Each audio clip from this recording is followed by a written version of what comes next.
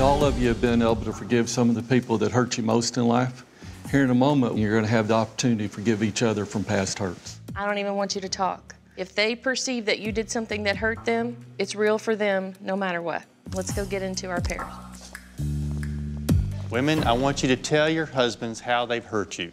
After I had the baby and postpartum set in, I felt really alone and isolated. You've hurt me when you go play sports a lot, putting so much time and energy into playing and watching. You have hurt me by not being there for me all the time. You wouldn't listen when I'd beg you to not yell at me. You hurt me by not just listening to me beg you. I begged and begged and begged. You've hurt me by not trusting me and letting me do things separately because of the broken trust.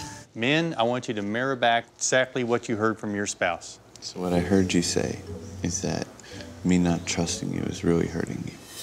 What I heard you say, I don't spend the quality time you want me to when you get out of work.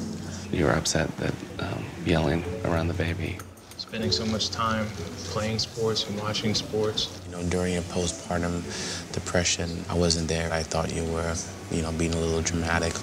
Okay, ladies, now I want you to forgive your husband for everything.